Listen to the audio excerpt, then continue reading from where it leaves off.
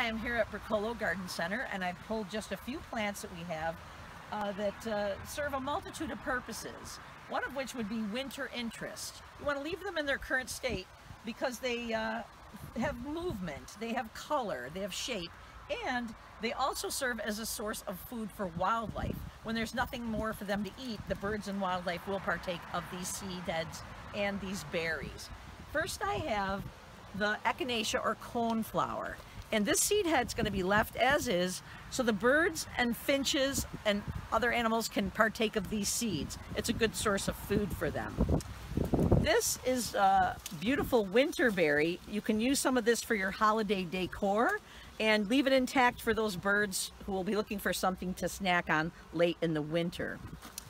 This is Calicarpa or beauty berry. Look at those beautiful purple little jewels.